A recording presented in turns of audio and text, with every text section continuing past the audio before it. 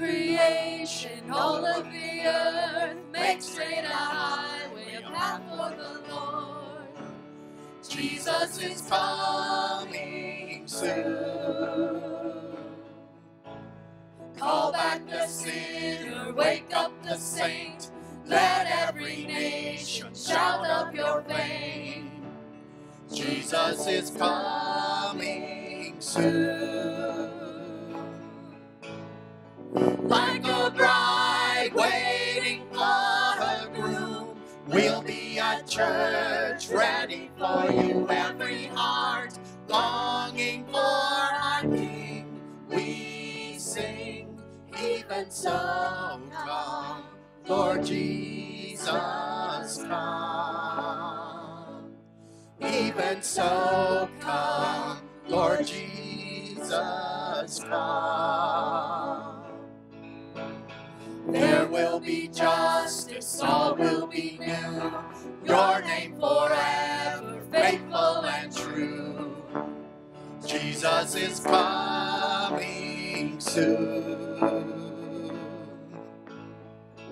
Like a bride waiting for her groom, we'll be at church ready for you. Every heart longing for our King, we sing, even so come, Lord Jesus, come. Even so come, Lord Jesus, come. So we wait for you. God, we wait, you're coming soon. So we wait for you. God, we wait, you're coming soon. Like a bride waiting for her groom, we'll be at church ready for you. Every heart longing for our King, we sing, even so come, Lord Jesus, come. Even so come, Lord Jesus, come. So we wait for you. God, we wait, you're coming soon. So we wait for you. God, we wait, you're coming soon. Like a bride waiting for her groom, we'll be at church ready for you. Every heart longing for our King, we sing, even so come, Lord Jesus, come. Even so come, Lord Jesus, come.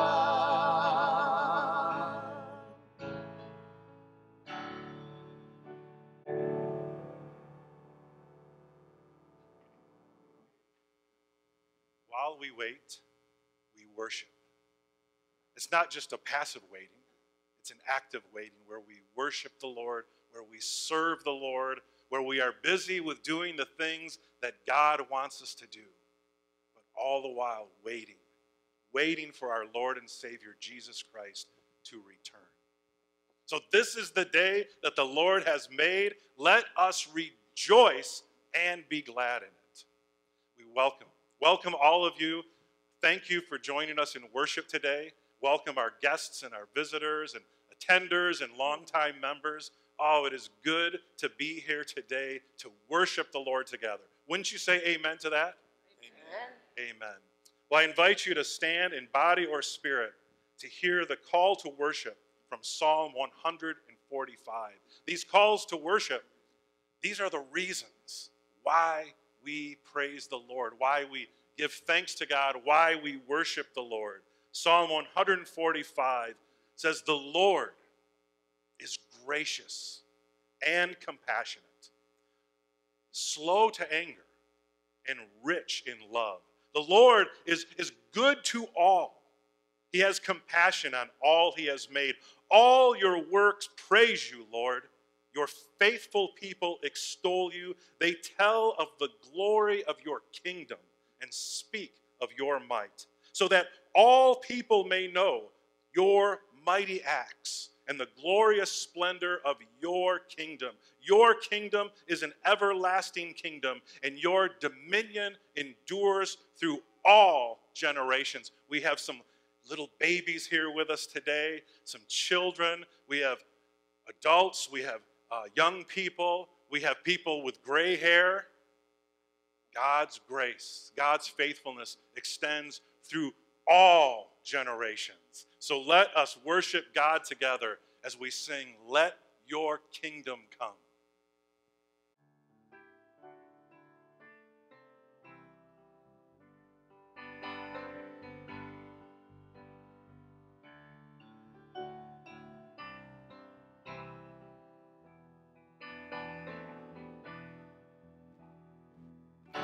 Your glorious cause, O God, engages our hearts. May Jesus Christ be known wherever we are. We ask not for ourselves, but for your renown. The cross has saved us, so we pray, your kingdom come. Let your kingdom come. Let your will be done, so that everyone might know your name. Let your song be heard everywhere on earth, till your sovereign work on earth is done. Let your kingdom come.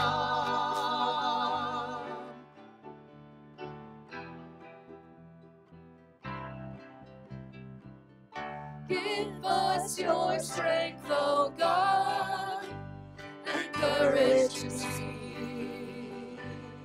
Perform your wondrous deeds through those who are weak.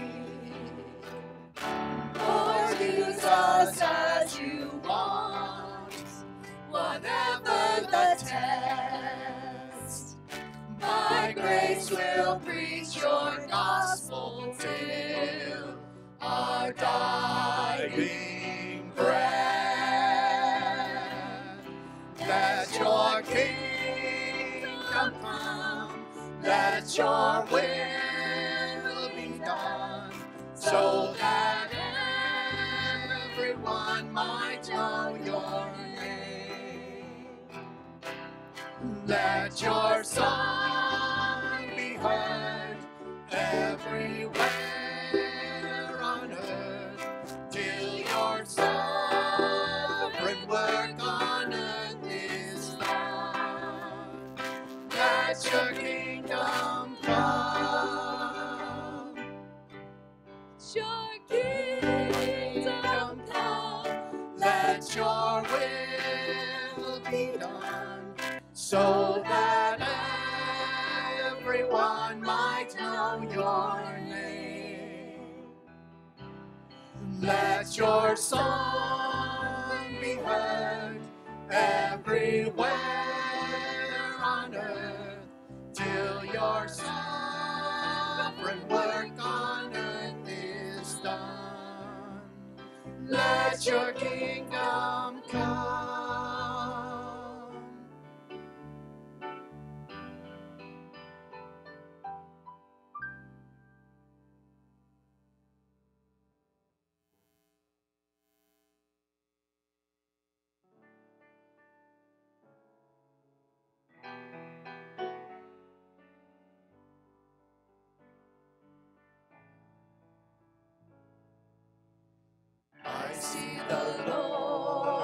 Lord seated on the throne, exalted, and the train of his robe fills the temple with glory, and the whole earth is filled, and the whole earth is filled, and the whole earth is filled with his glory.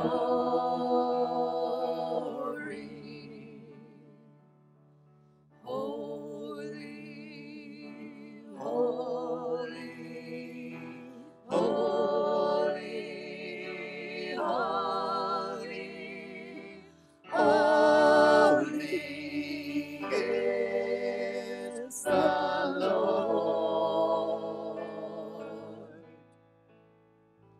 Holy, holy, holy, holy, holy is the Lord of Lords.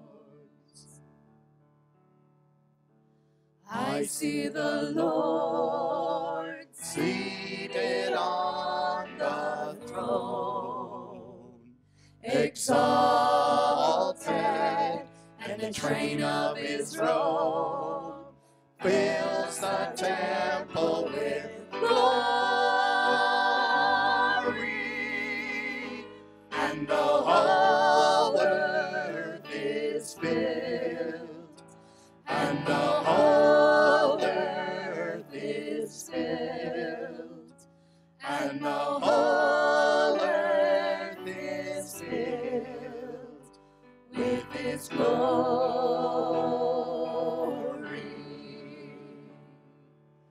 Holy, holy, holy, holy, holy is the Lord.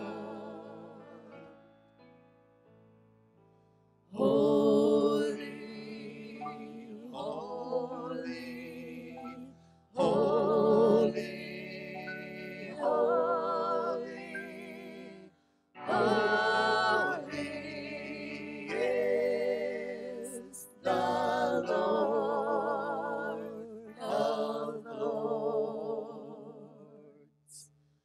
Holy, holy, holy, holy, holy is the Lord.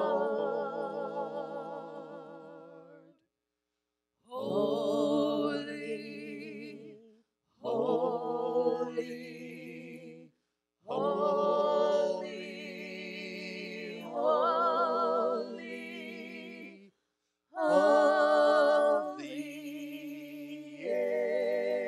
is the Lord of Lords. Holy, holy, holy, holy, holy is the Lord. You see him in the beauty of his holiness. Holy, holy, holy, holy, holy is the Lord of Lords. And our holy God is the God who greets you this morning. receive God's greeting. Grace, mercy, and peace to you from God the Father, the Son, and the Holy Spirit. Amen. All right, I'd like to invite the children to come up front for a special message. My box here. Good morning. Good morning.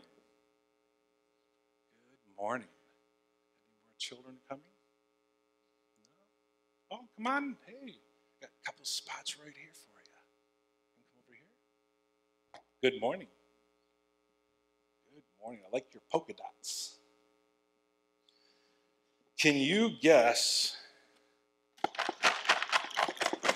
what's in this box? Yeah. Ooh, sorry, am I too loud? Hey guys, come on down. You're right. This is a box full of candy. You can even smell it. Ooh, see that? A box full of candy. Do you guys like candy? Yeah, me too. I like candy. This box is leftover candy from the vacation Bible school we had. And it sits in my office. And every day when I go into my office, which is right back there, I have to walk past this box full of candy. Now, what would happen? What do you think would happen if I ate all the candy in this box at one time? If I just got in there and just ate the whole box of candy, what do you think would happen? I would get a stomach ache. I would probably get very sick. I don't know, maybe even have to go to the hospital.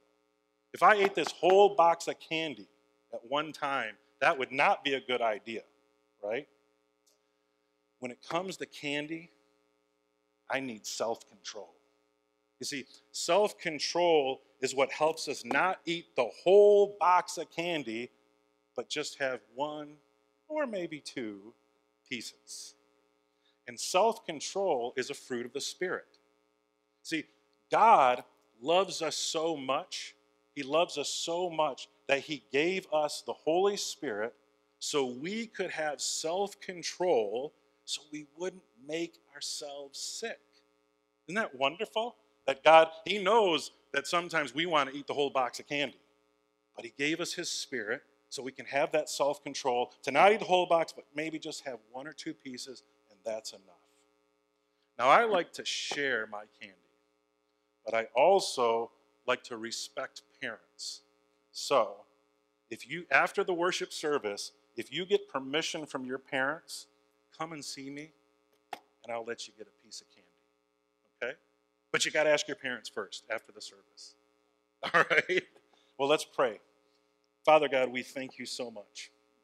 We thank you not only for candy and delicious things that you give us in this life, but we thank you for self-control so that we can enjoy those things without making ourselves sick. So we thank you for loving us.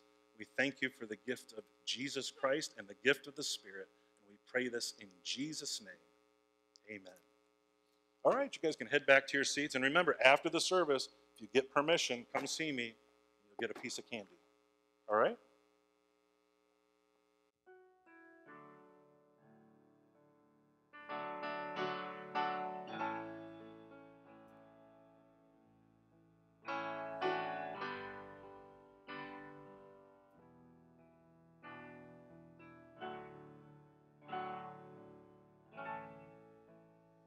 Lord, prepare me to be a sanctuary, pure and holy, tried and true. With thanksgiving, I'll be a living sanctuary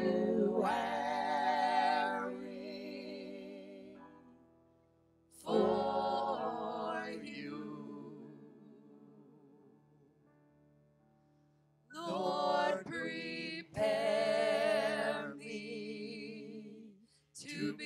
a sanctuary,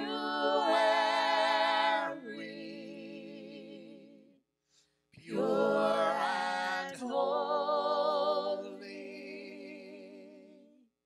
tried and true, with thanksgiving, I'll be a living sanctuary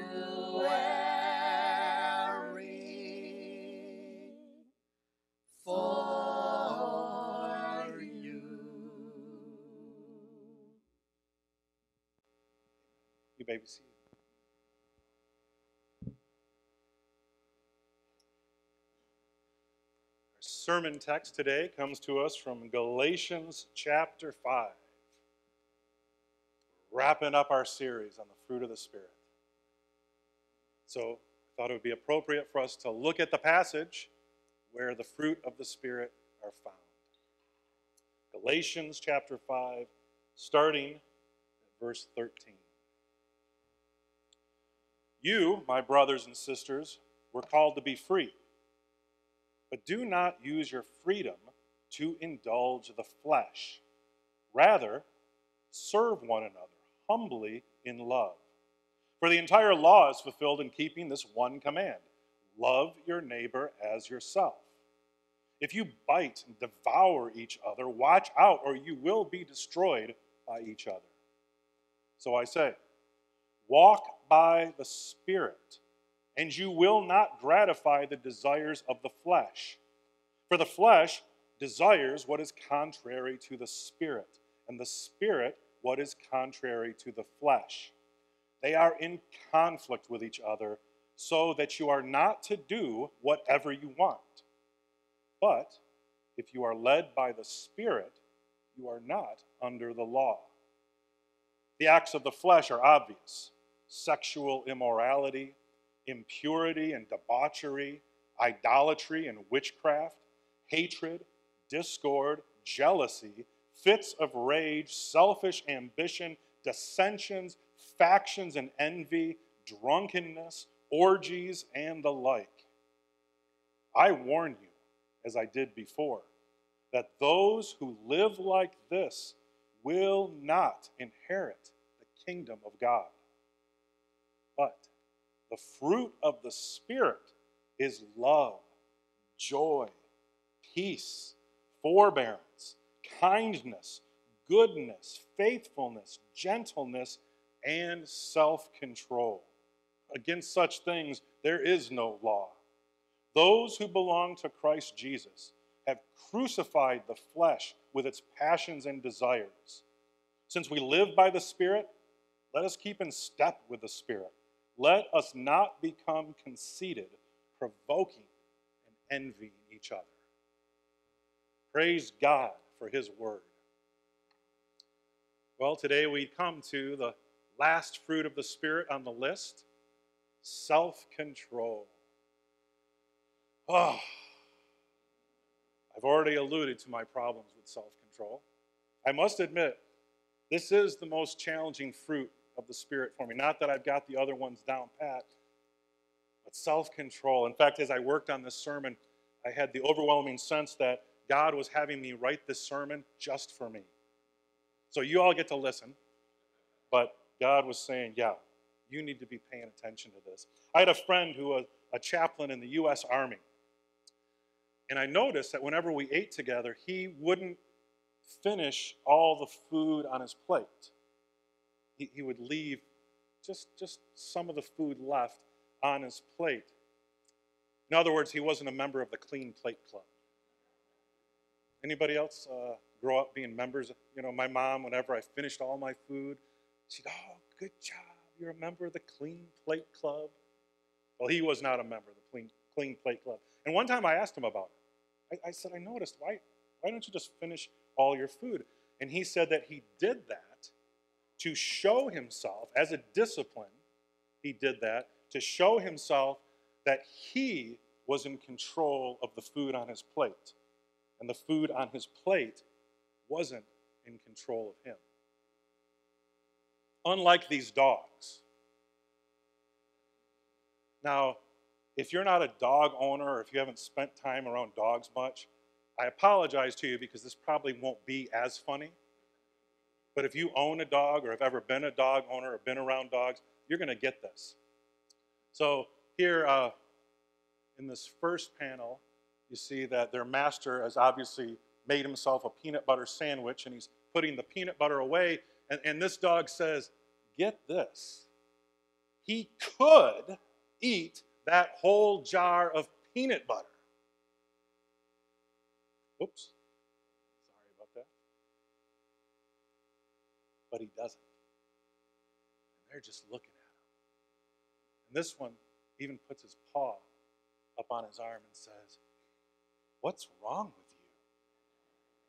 You see, dogs, they don't understand self-control.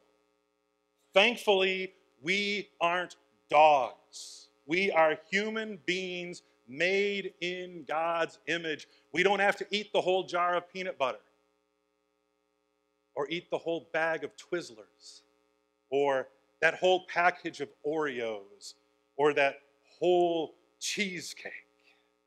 Filled with the Spirit, we can have self-control. A couple of weeks ago, we thought about running the race, and one must have self-control in order to run the race. As the Apostle Paul wrote in 1 Corinthians chapter 9, everyone who competes in the games goes into strict training. They do it to get a crown that will not last, but we do it to get a crown that will last forever. Now in the Greek word that's translated strict training in this verse is from the same Greek word that is translated self-control in the fruit of the Spirit. So strict training, self-control, they're from the same Greek word. Just like an athlete needs self-control to stay physically fit, we Christians need self-control to stay spiritually fit. And self-control is all about denying yourself. That's why this fruit of the Spirit is such a challenge to me, because I don't want to deny myself. I want to eat what I want to eat, when I want to eat it, how much I want to eat.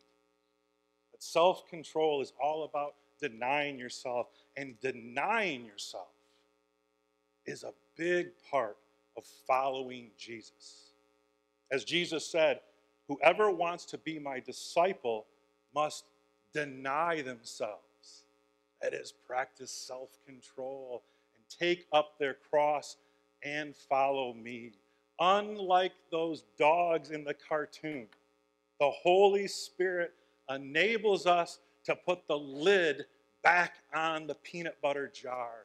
Self-control enables us to be fully human, not act like animals. According to Paul, the Galatian Christians were acting like a bunch of animals. In Galatians chapter 5, verse 15, Paul warns them, if you bite and devour each other, watch out, or you will be destroyed by one another. In other words, stop acting like a bunch of animals and show some self-control. Obviously, there were some problems in the Galatian church, and they weren't getting along. Self-control is one of those fruits of the Spirit that enable us to get along with one another. As Paul wraps up chapter 5, Galatians chapter 5, let us not become conceited, provoking, and envying each other. That's what was going on in the Galatian church. So Paul writes to them, and in between these two verses where he tells them to stop acting like animals, to stop provoking and envying each other, Paul contrasts the acts of the flesh. Notice that. It's the acts of the flesh. Those are things we do, the acts of the flesh, with the fruit of the Spirit. And the fruit of the Spirit is what God does. And he points them to what God does as a way of restoring harmony to their fellowship. As he wrote in Galatians 5:13, you, my brothers and sisters, we're called to be free. But do not use your freedom to indulge the flesh. Rather, serve one another in love. Now, earlier in the letter, Paul explained to them that they were no longer under the law, but instead, Christ had set them free from the law through faith and by the power of his love. So we're free in Christ. We're free in Christ, but we are not free to do whatever we want, like eat that whole box of candy. We need to have self-control. I heard one pastor put it this way: true freedom is not being able to do what we want to do.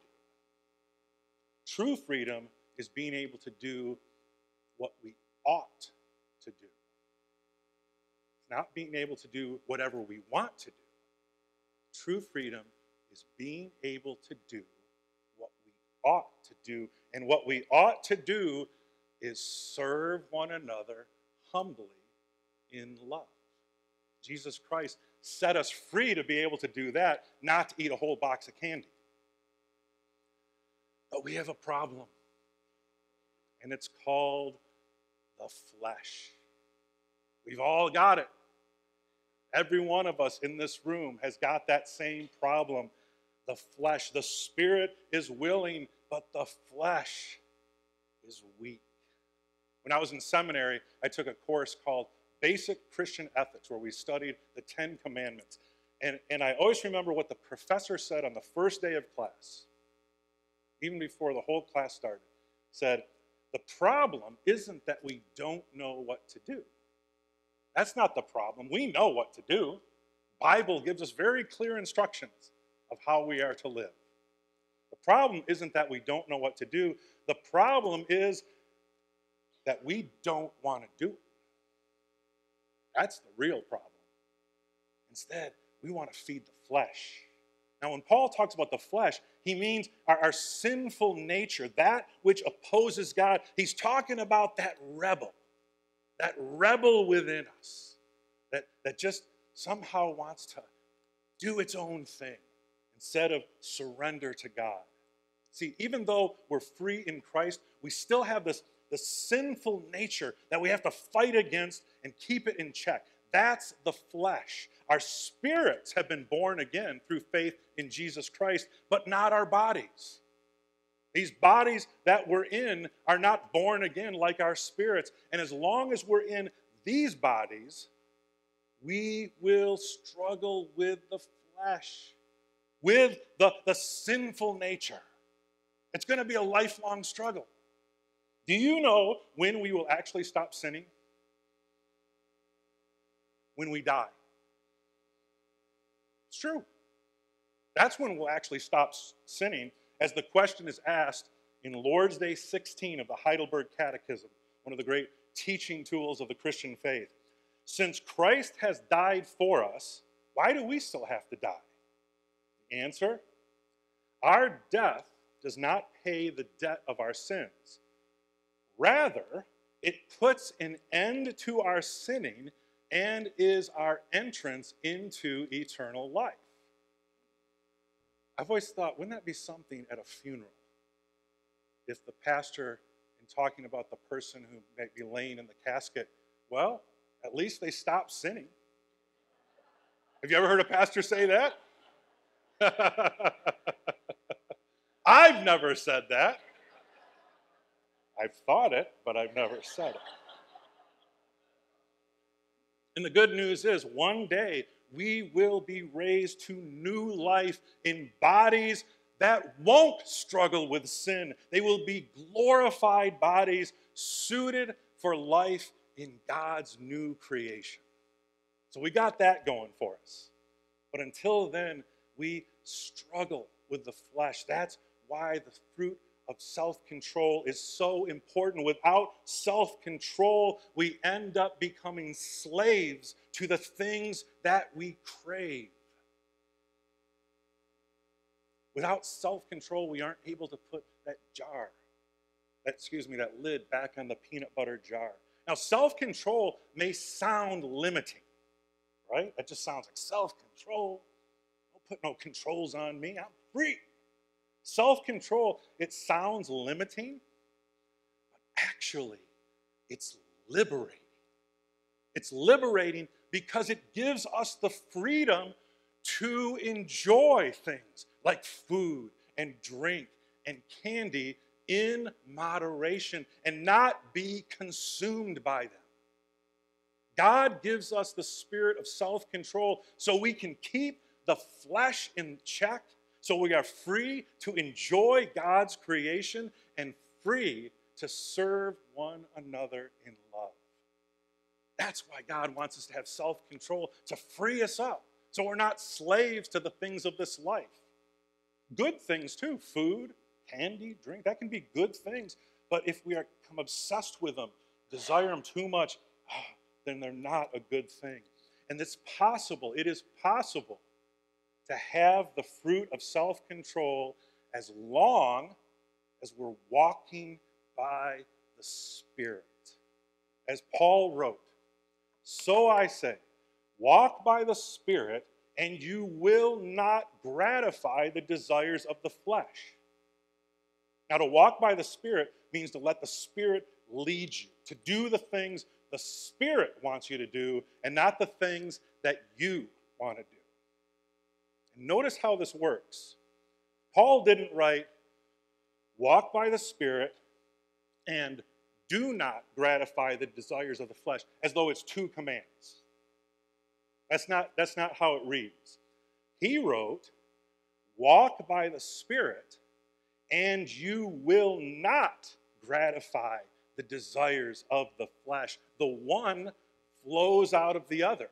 The only way to not gratify the desires of the flesh, to not live like that, is to walk by the Spirit. To walk by the Spirit means to allow the Spirit to control you and not your appetites or your ungodly desires. So instead of giving into hatred and the desire for revenge, those who walk by the Spirit love their enemies. That's how we avoid giving into hatred and seeking revenge, is because we love our enemies. Instead of being jealous of others because they have something that you don't have, instead of being jealous, those who walk by the Spirit rejoice with those who rejoice. How do I keep from getting jealous? I rejoice with you when good things happen to you. I rejoice with you when you have good things, even though I don't. In fact, I get to experience the rejoicing when I rejoice with you, walking by the Spirit. Instead of stepping on people in the name of selfish ambition, trying to climb that corporate ladder, those who walk by the Spirit are gentle and considerate of others. Instead of clicking on that website, it's going to cause you to lust. Those who walk by the Spirit turn it off and walk away. Instead of overeating, those who walk by the Spirit are able to eat moderately as they find their comfort in the Lord, not in food. Instead of getting drunk, those who walk by the Spirit do what it takes to stay sober. It isn't easy walking by the Spirit. It's so much easier just to give in to the flesh. It isn't easy to walk by the Spirit because the flesh and the Spirit are always at odds, always in conflict with one another. I heard about a man who described the conflict this way. He said, inside of me, there are two dogs. One of the dogs is mean and evil. The other dog is good.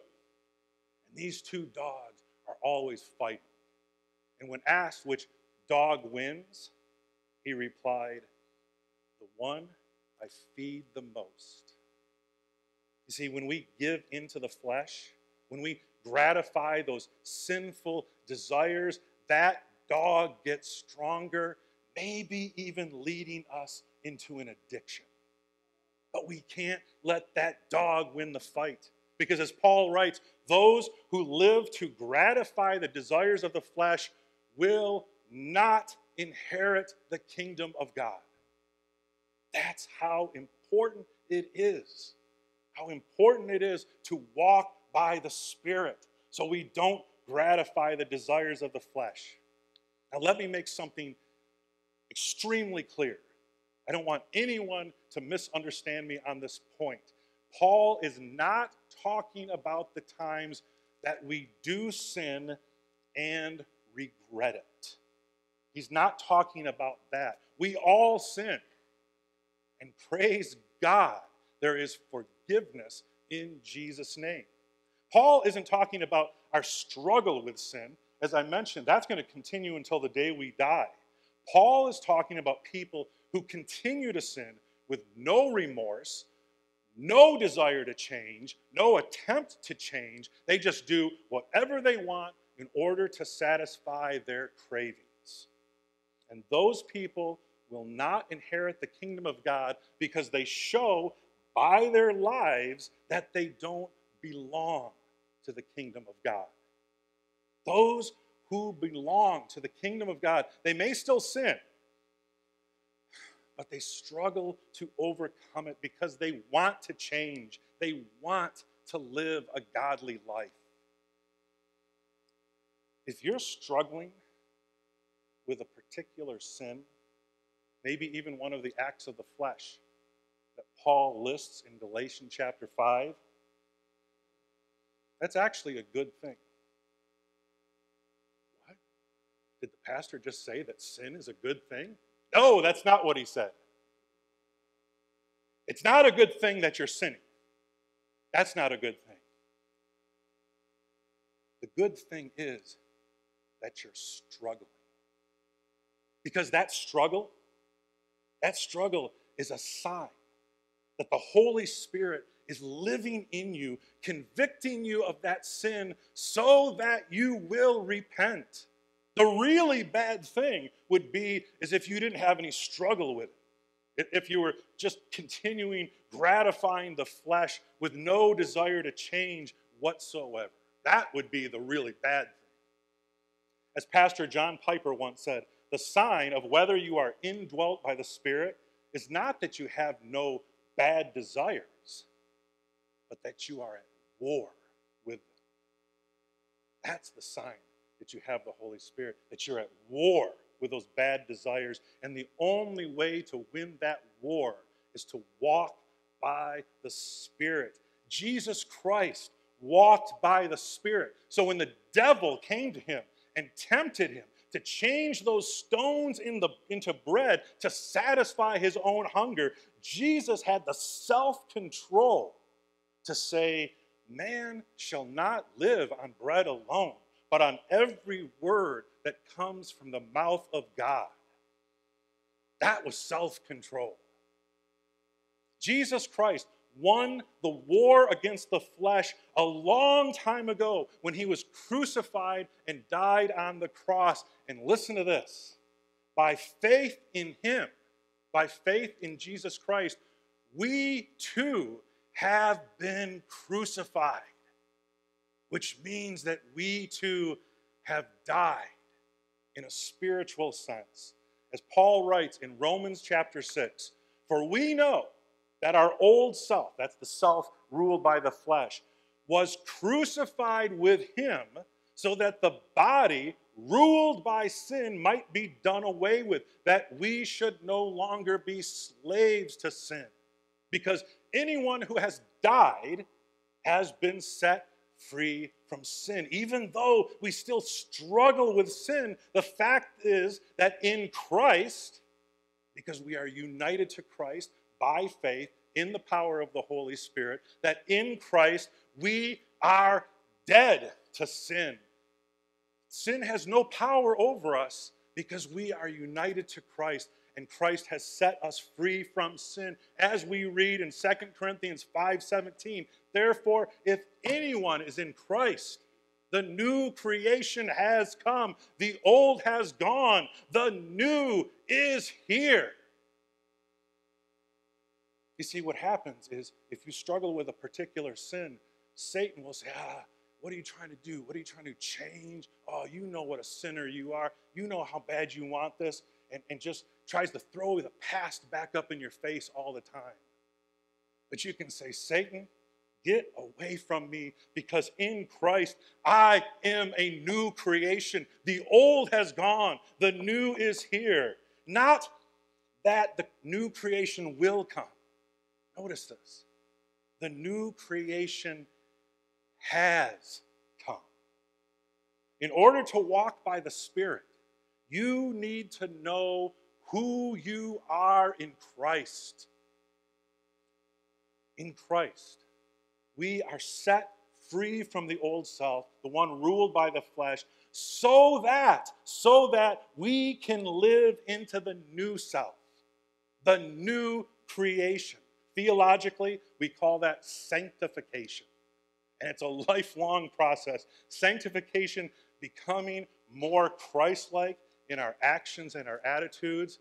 Oh, that's a lifetime process right there, which means we have to be patient with ourselves and with others.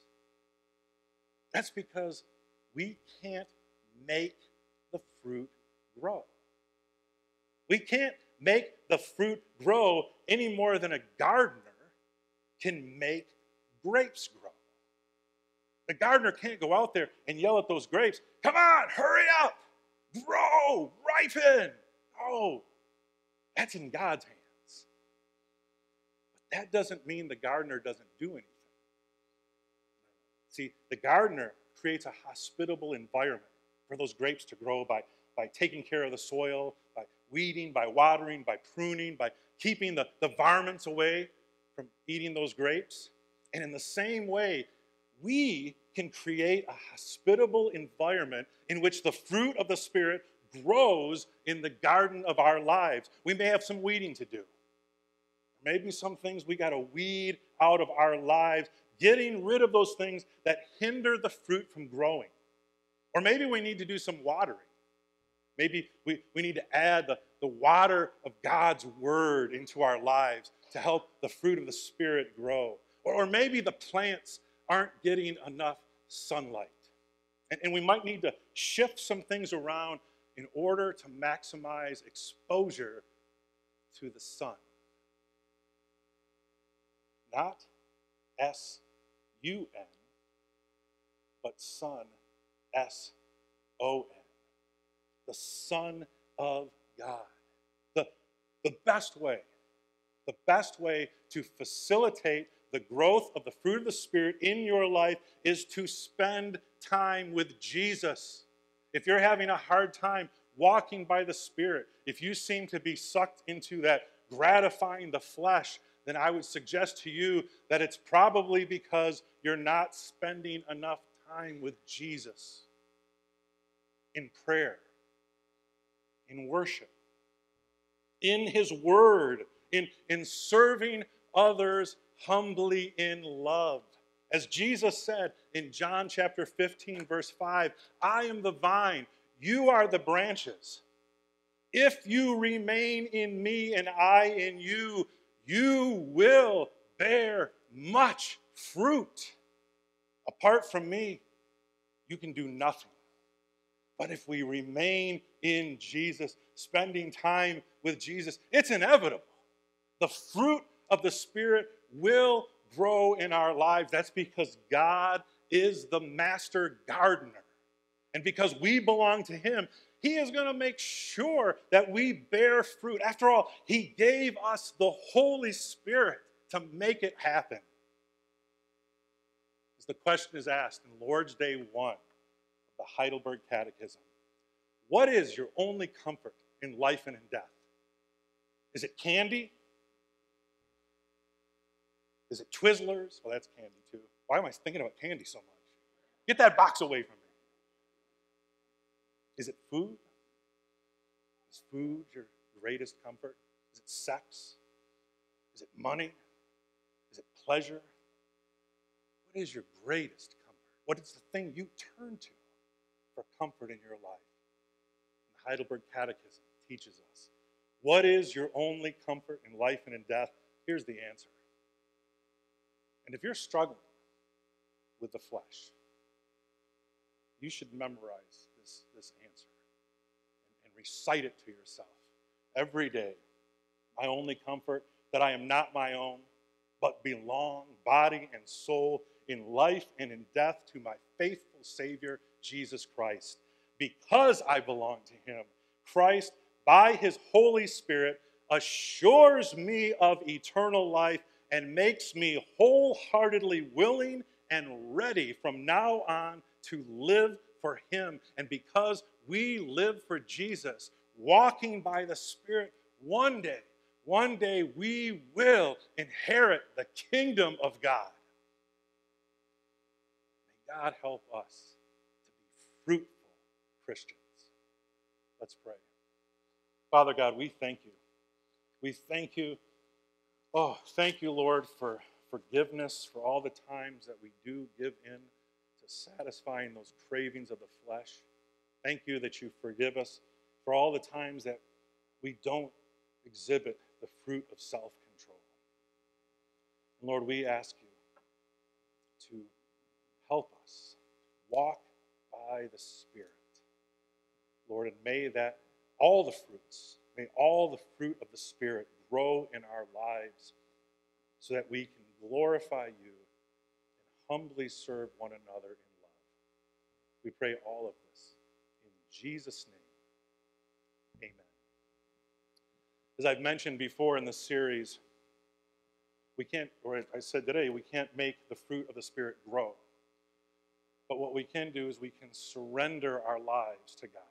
We can surrender our lives to Jesus and ask him to cause that fruit to grow by the power of the Holy Spirit. So I invite you to stand in body or spirit as we offer God our hearts today. Make this your prayer.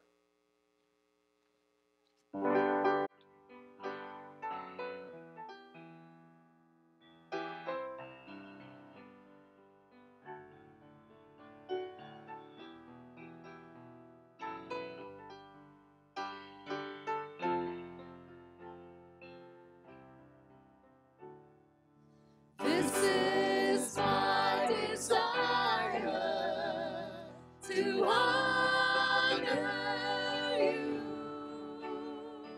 Lord, with all my heart I will worship you.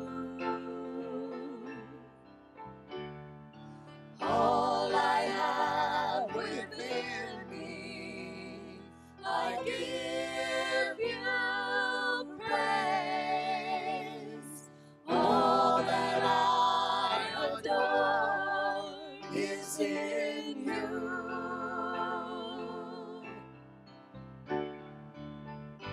Lord, I give you my heart, I give you my soul. I live for you alone. Every breath that I take, every moment I'm awake.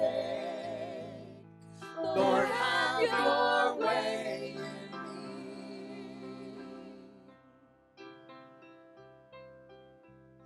This is my desire to honor you, Lord, with all my heart I worship you. All I have within me, I give you praise. All that I adore is in you.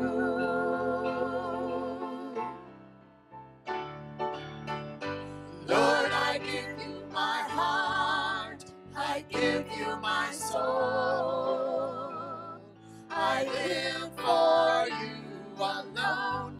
Every breath that I take, every moment I'm awake.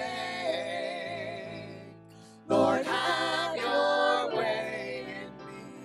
Lord, I give you my heart, I give you my soul.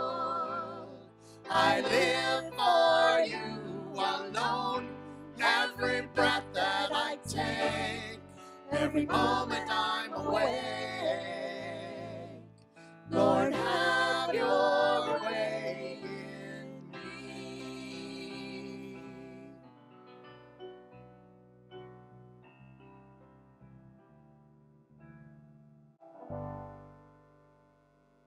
And the God who loves you deeply, the God who wants what's best for you, is the God who blesses you. So receive God's blessing. The Lord bless you and keep you. The Lord make his face shine on you and be gracious to you. The Lord turn his face towards you and give you peace. Amen.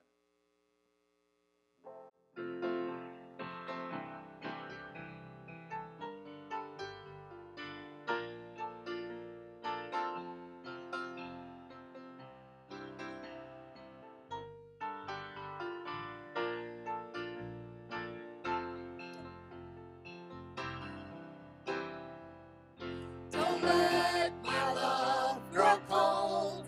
I'm calling out. Light the fire again. Don't let my vision die. I'm calling out. Light the fire again.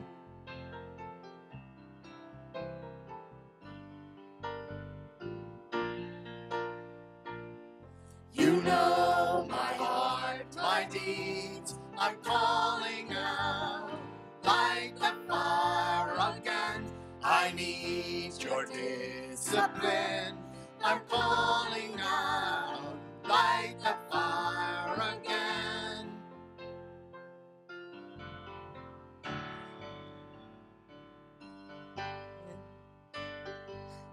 I am into my gold, refined in the fire. Naked and poor, wretched and blind, I come, looking wide.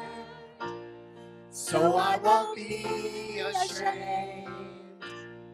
Lord, light the fire again.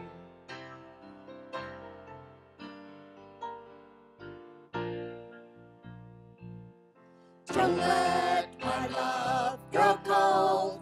I'm calling out. Light the fire again. Don't let my vision die. I'm calling out. Light the fire again.